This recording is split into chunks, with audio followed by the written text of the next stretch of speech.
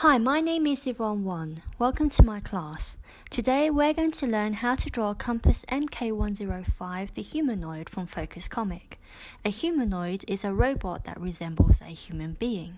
In Focus Comic, Compass MK105 is drawn in the style of realism. Today we're going to learn how to draw this character chibi style. So the art supplies that you will need today are paper, pencil, eraser, marker and colouring pencils. We're going to be drawing Compass MK105 in a sitting pose. This pose can be very helpful in drawing any character you want.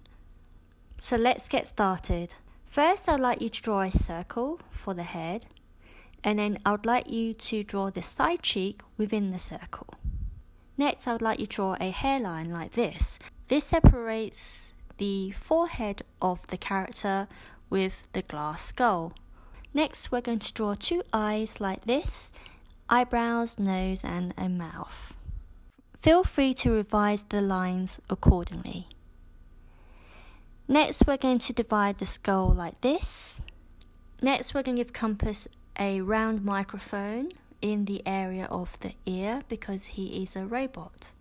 Next, we're going to draw a metal chest like this. And then we're going to make the skull look like glass by drawing two shiny lines like this. Now we're going to draw the Secret Lineage logo on the chest like this. And then we're going to put shoulder plates like this and some wires and fans in between the joints. Next, we're going to add some screws and bolts to the neck. And then we're going to draw the body piece. Compass has a glass belt. Compass has a hard drive in the center part of his body.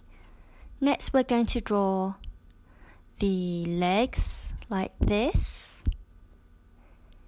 and then the feet, and then the arms and hands like this. Once you have done this, we're going to add plates to the armor like this. It's going to look like stripes, except the edges are kind of jagged. Next, I want you to keep working on the hands. So it looks like he's resting his hand on the ground.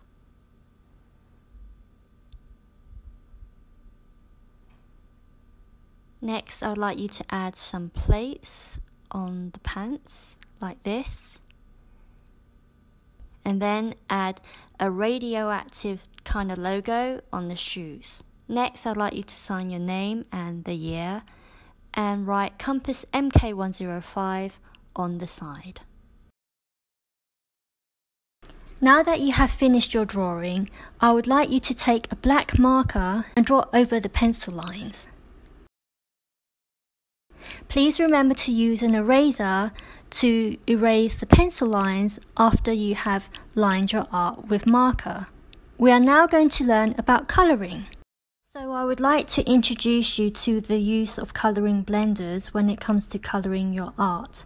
If you apply the blender to your colours, you will notice that the whites will start to vanish and the colours will become more smooth and solid. If you apply the blender on several colours, the colours will blend nicely, creating a gradation of colours and create new tones in the process. Blenders can make your art appear more smooth and realistic. And now I'm going to introduce you to the use of burnishers when it comes to colouring your art. A burnisher keeps your whites white. You can apply it as an undercoat or an overcoat. As an undercoat, you can use it to create brick lines, for example, and then colour in the bricks without needing to colour around it. If you want to create a shiny effect, you can choose to use the burnisher as an overcoat. So there are different effects you can achieve by the way you handle your pencil. So if you apply light pressure, the colours will come out lighter. If you apply medium pressure, it will appear a little bit darker. If you apply a lot of pressure, then it will be extremely dark and more solid. If you have trouble applying light pressure to your pencil, you can handle the pencil from the top. You will notice the colours will be a lot lighter as a result of the way you're holding the pencil.